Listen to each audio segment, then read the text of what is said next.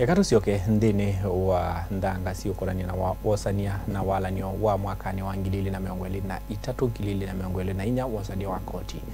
Ngavana wa kaunti ya Kakamega, Fernandez Baraza, ni wasi anu Kukwata Mbau, wendekethi wa Musumbi William Samoei Ruto na walanio ola, waitie wasania wa koti ni wailito toiwa ndini wa waki wa Kenya ni kenda tume katikati wa maundu ala mavikie kwithwa meme tuva Kenya.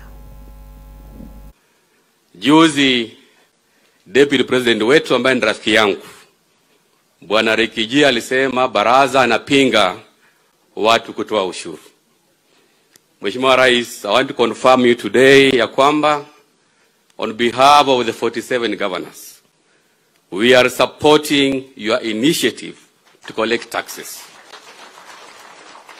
Hatuwezi kuwa na maendeleo hapa, hatuwezi patiana huduma bila watu kutoa pesa.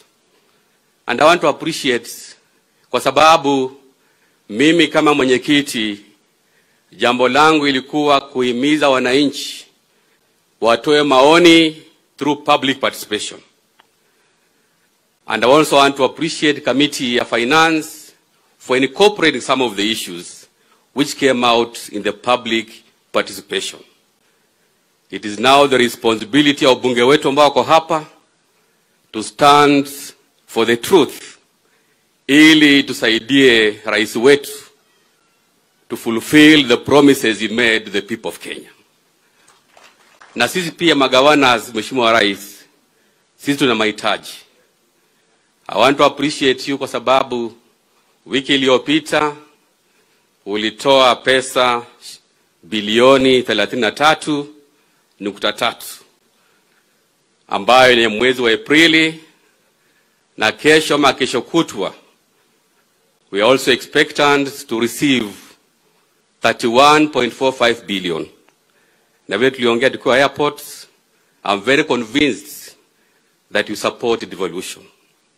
Kwa hivyo siwe na wasiwasi, mimi kama mwenyekiti wa fedha na mambo ya mipango, we support your initiative for the development of this nation. Na kwa sababu sisi wote ni viongozi, lazima tuseme ukweli.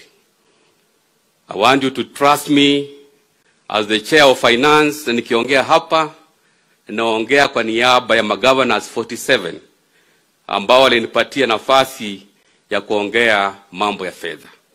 So we support your initiative, Mr. President. You can count on our support. Na juzi tulikuwa na kongamano na masenators wote kule Naivasha, tukasema we must speak the same language ili mambo ya ugatuzi iende mbele. And I want to appreciate my senator kwa sababu we are working together kama viongozi. Mambo ya siasa iliisha mwaka uliopita. It is now time to work for the people ili tulete maendeleo.